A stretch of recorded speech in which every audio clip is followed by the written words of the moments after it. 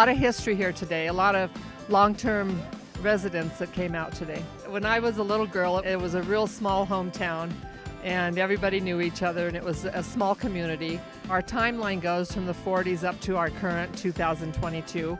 This is another milestone along the way for us to preserve, and that's what we do.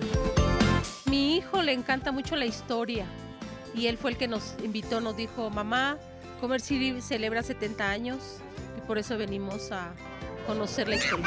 Aún con el frío nos asombramos de ver que hay mucha gente que le gusta recordar su historia, de dónde son, cómo construyeron su familia y que esto sigue adelante.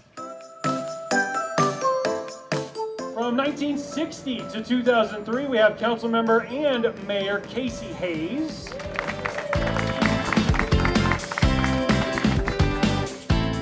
Commerce City's come a long ways, and I've been here for getting close to 60 years.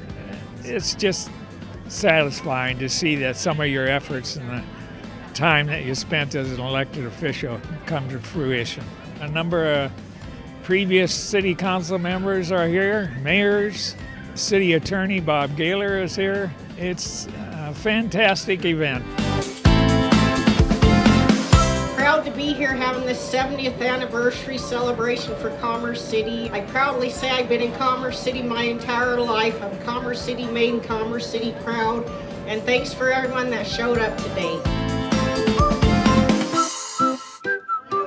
All right, how you doing? I'm always blessed, man. Life is good.